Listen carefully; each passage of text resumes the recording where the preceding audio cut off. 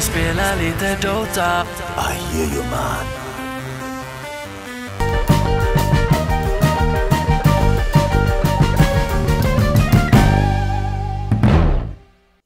Hi, I'm Jesse Revell Reviews reviewer Jesse Revell of Jesse Revell Reviews, and I'm here to review Dota Dragon's Blood Book 1. Just as a warning, there will be heavy spoilers, so if you haven't watched the series already, you have been warned. When I first heard that there would be a Dota animated series, my first question was, which heroes are going to be in it? And when I watched the first trailer and I saw that it was Dragon Knight, I wondered if it would even be interesting. But now that I have watched the show, I think that Davion was a great choice as the lead character. I think that choosing a human hero is the right way to go, and the show does a great job at characterizing him. We first encounter Davion when he arrives to aid a group of soldiers that are fighting a dragon. They are clearly outpowered and overwhelmed. We learn very quickly why Davion is called the Dragon Knight, as he systematically takes on and kills the dragon.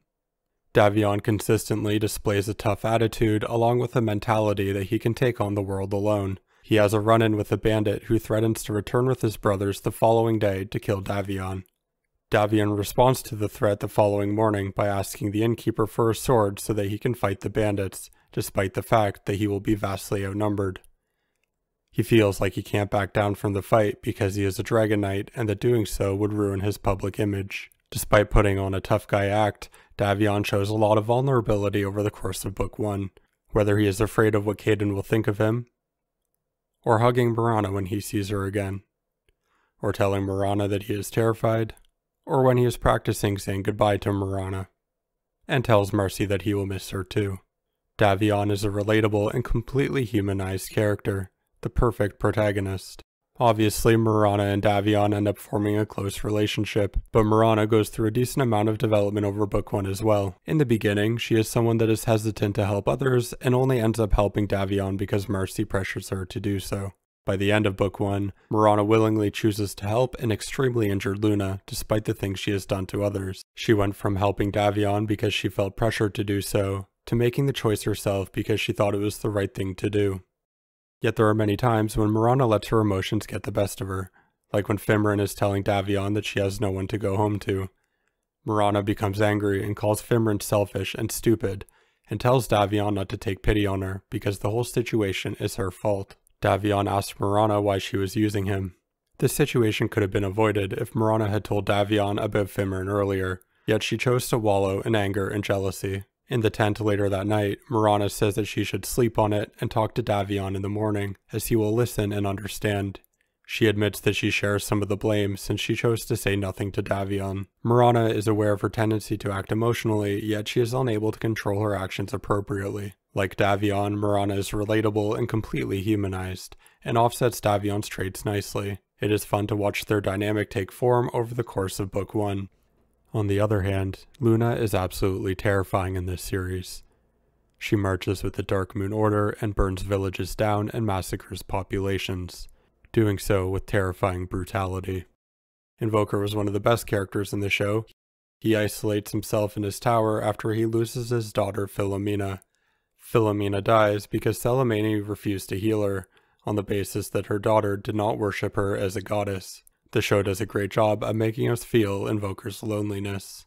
Invoker prepares the lotuses in a box sealed with magic, which will only open if the Dark Moon Order agrees to leave. But everyone is unaware of the fact that he has struck a bargain with Terrorblade. When Luna accepts the conditions to open Invoker's magical box, the box opens and turns the sky into a bloody red. We see Terrorblade rip a priestess open as he takes form in the physical world. I have to say that Terrorblade is absolutely awesome in this series. He is said to have found truth in his prison in Foulfell as he fused thought and action, remaking creation in his own infernal image. We see the way that Terrorblade manipulates people's thoughts when he takes over the captain. He taunts the captain, saying that he is sad, pathetic, and a coward. He tells the captain that they can slay the sleeping dragon together. Terrorblade targets people's weaknesses and promises greater power if only they let him in. Terrorblade struck a bargain with Invoker, 7 souls for 1. Salamene's. As Terrorblade fights Salamene, he continues breaking her down mentally, as she says that she made herself a god so that she can never be alone. Terrorblade tells Salamene that Philomena died hating her, and this rots Salamene's heart. As she lays, groaning and bleeding, Terrorblade has this really awesome line. Do you know what a demon calls a god who does not know worship? A god who does not know love. Food. Invoker approaches and asks Salamani if she loves him. A satisfying cliffhanger. Overall, Dota Dragon's Blood Book 1 features many great characters and interesting subplots with an engaging overarching plot that pulls everything together. However, I did find that the show suffered from some pacing issues. At times, it feels like it is trying to tell too many stories in too little time. This gets a bit of an explanation from Ashley Edward Miller, the show's creator, on Twitter, when he said, "We began believing we had 30 minutes of animation per episode. Very deep into the animatic stage, that was reduced for a variety of esoteric production reasons to 25 minutes. So we'd anticipated about 40 more minutes in the season than what you saw in the final episodes." It cannot be understated how much of a negative impact cut content can have on a movie or TV show. Taking things slow and building characters and their relationships with one another is vital in pulling the viewer in and absorbing them into the world that is being created on screen. That being said, I am very hopeful for future seasons, as I would love to see how the story continues. In terms of the show's form, I will say that the show features a consistently solid animation style. The show has this really beautiful intro featuring the Lotuses, Mirana, Davion, and Invoker. At the beginning of episode 1, we also get this stunning look at Oracle, and the creation of the universe, and the separation into two factions, the Radiant and Dire. Not only does the show have solid animation, but there are also moments where camera movements are utilized in order to exaggerate feelings and ideas. I think this is best exemplified when the dragons ask Davion why people kill dragons. Davion says he kills dragons because he hates them, as the camera swirls around him and zooms in on his face, giving greater weight to what Davion is saying. But the animation isn't all great. I found the way that the noses were drawn to be really weird at times. There is almost always this line on either side of the nose that sometimes jumps from side to side as the character turns their head back and forth. I think it would have looked better without the line at all, or perhaps if the area had been shaded in instead. At times, there is also a weird mix of 2D and 3D animation.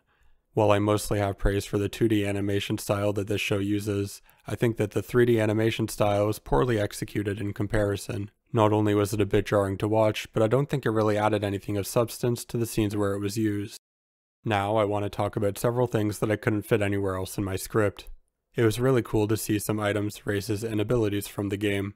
Bram uses a TP scroll, Mirana uses Starstorm, Luna uses Lucent Beam, the Gem of True Sight reveals the Invisible Tower, and Terrorblade uses most of his abilities. Vi sitter här I väntan och spelar lite Dota.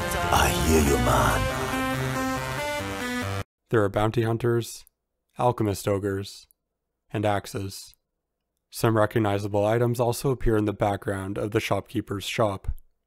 Speaking of the shopkeeper, I was glad to see him make an appearance, but I think he was a bit weird looking. I wish he looked more like he did in the Dota 2 Gamescom trailer.